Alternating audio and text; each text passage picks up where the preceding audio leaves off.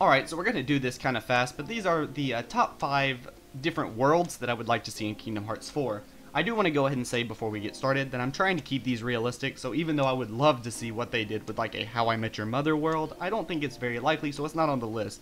Also, I'm not talking about any returning different worlds, because as much as I would like to see like Monstropolis or Halloween Town make a return, I don't really see that happening. Either way, let's go ahead and let's get into it. At number 5, I've got the Muppets.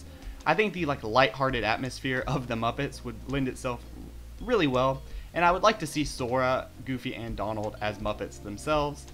In the 4th place spot, I've got Futurama and The Simpsons. Now that Disney has purchased Fox, they seem to be playing really nice with Simpsons as well as Futurama. I mean, we're getting a new Futurama series on Hulu, so I think these two, either one or both, would be really fun to see in the Kingdom Hearts style.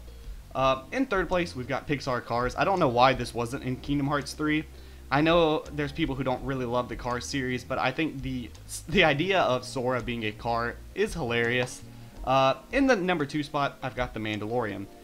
I was thinking really hard about which Star Wars film I would like to see them cover because there's so many different ones, and no matter which film you pick, you're going to have people upset that it's not one of the other series. I think The Mandalorian's a really happy middle, where you could see Luke, Ahsoka, and Mando, and of course Grogu. You have to have Grogu there. The 4 of them teaming up with Sora and them to kind of go on a little side quest that just takes place in the overall Star Wars universe. And for number 1, obviously it's got to be the Avengers. I don't think there's any moment in the MCU that would lend itself better to Kingdom Hearts than the first time that the original 6 Avengers all assemble. Either way, let me know what you guys think down in the comments below and what worlds that you'd like to see. If there's any that I find interesting, I might have to make a part 2. You might persuade me that there's a world that I don't have on this list that I would like to see in the game, so make sure you let me know what you think down in the comments below.